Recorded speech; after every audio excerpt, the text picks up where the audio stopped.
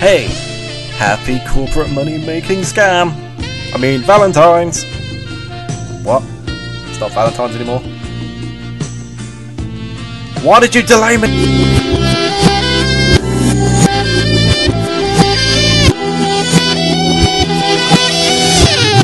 Oh, I love me some vampires, I do.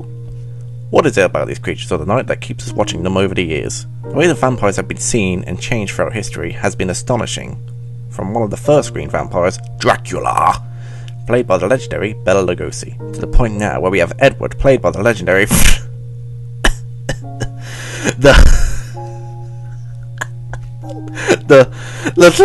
No, sorry, I can't keep a straight face saying that. Yeah, if you're looking for a fan of Twilight, you've come to the wrong place. Here, I'll direct you to the comment box so you can say how much of an ignorant douche I am. Anyway, moving on. This week's film is Let the Right One In. If you want a vampire romance done correctly, look no further than this, as this is how it should be done. The story is about a young boy, Oscar, whose life is a living nightmare as he's constantly picked on at school and left as an outcast.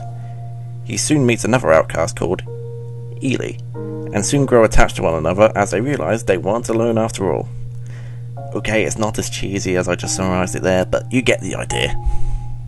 This is one of those special films which decides not to focus on actual events that take place. Instead, the focus is heavily put on the characters, particularly the relationship development between Oscar and Ely.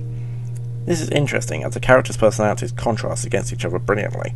For example, Oscar is timid and doesn't speak up much due to the constant bullying, whereas Ely is a violent and outspoken girl because of the secluded life she has had to leave. Strangely enough, their own gender roles are kind of switched. Disclaimer: these are elements of stereotypes and not my own opinion of gender, so ladies, please chill. Now let me explain. Given the stereotypical elements given to either men and women, there are always elements that men or women are supposedly meant to behave in film. Looking at Oscar, the fact that he is being threatened by a minister won't quit, has long blonde hair, and that he takes care of Ely when she is injured, these are elements that could be linked to the female gender. Whereas Ely, seen taking on physical tasks, has thick black hair, and defends Oscar when he is in distress, these are elements that could be linked to the male gender. So I find this a very clever part of the narrative and very postmodern. I think this is done in order to show a different way in which relationships could be portrayed in cinema, where the gender roles are swapped, but subtly. The fact that the film chooses to focus on the relationship, rather than the idea that Ely is a vampire, is unique and very well done. No other vampire movie I've seen takes the idea of a supernatural relationship and actually tries to make it realistic, like this is something that could really happen. Seriously, just leave! Along with the cinematography, which looks absolutely beautiful, capturing the mood so well of an outcast in a desolate modern world, which our characters, fortunately, meet each other in. The strong use of white, black and red is a brilliant colour palette as they contrast against each other so well and represent the film's tone too.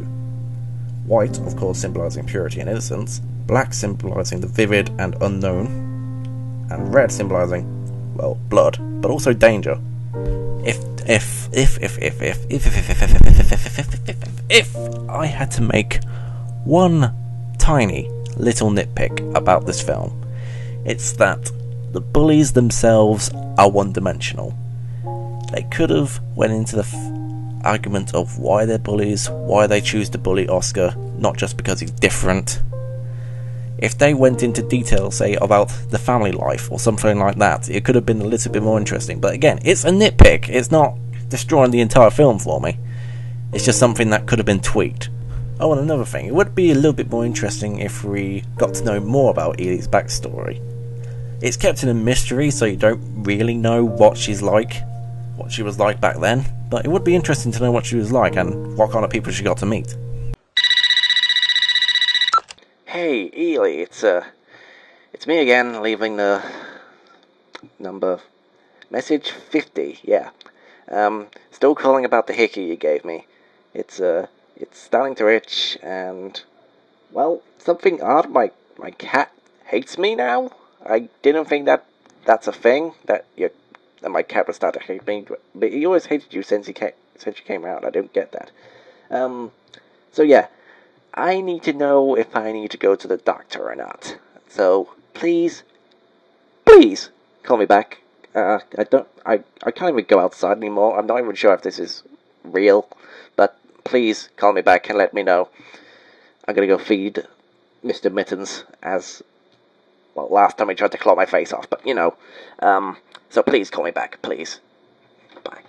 Now, in order to do this review any justice for the vampires, I shall read a quote from Bram Stoker's Dracula, because we need a little culture on this show. My friend, welcome to the Carpathians. I am anxiously expecting you. Sleep well tonight. At 3 tomorrow, the diligence will start for Bukovina. A place on it is kept for you. At the Borgo Pass, my carriage will await you, and will bring you to me. I trust that your journey from London has been a happy one, and that you will enjoy your stay in my beautiful land. Your friend, Dracula. Ah! No! Mr. Mittens, not the face! No!